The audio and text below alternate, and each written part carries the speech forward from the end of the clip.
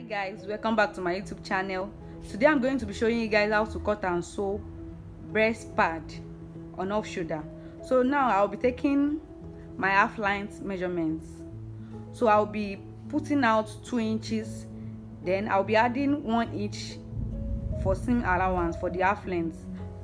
My half length is 16, but I will be adding 1 inch, making 17. So I've already drawn out my half length.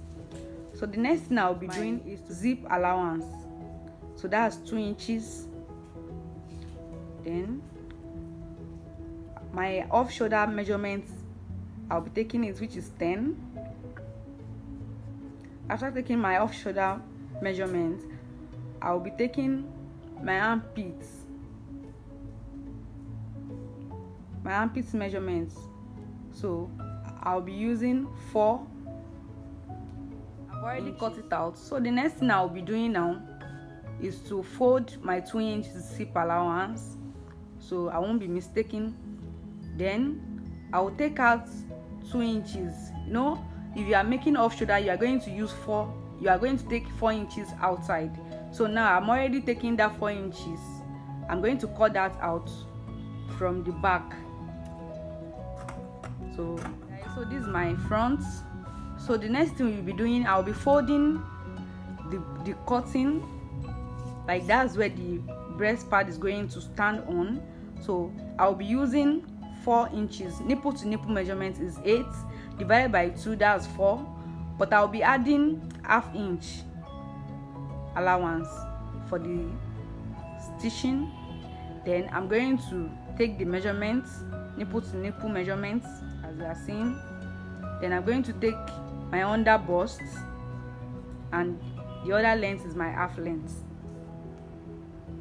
So I'll be taking 1 inch from the top and 1 inch from under bust, as you are seeing, guys. Then I'm going to round it up with the half length. So I'm going to round that up and get out my shape. Already cut that out. So the next thing we'll be doing now is to cut out our wording. So I'll be using this type of wording. This is the soft wording that I'll be using for it.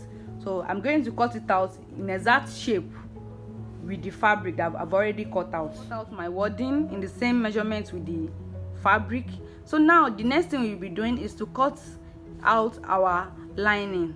So we are going to be cutting out our lining, and if you will be using soft stay with it, is your choice, but I will be cutting out my lining for this now. So let's get to that, guys. So guys, I've already added my lining and wording to it. So I'm using soft stay with it also. So the next thing we'll be doing now is to do the joining. We're going to be joining it together to get our preferred shape. So let's get to that now, guys. Hi guys, so I've already done the joining, as you are seeing. Can you see how beautiful it is, guys? So this is the back. So this is the lining. This is the lining that I will be joining the two together. So this is the perfect shape for your breast cut, guys. Can you see that? So guys, if you like this video, kindly give a thumbs up. So see you in my next video, guys. Don't forget to give this video a thumbs up and subscribe.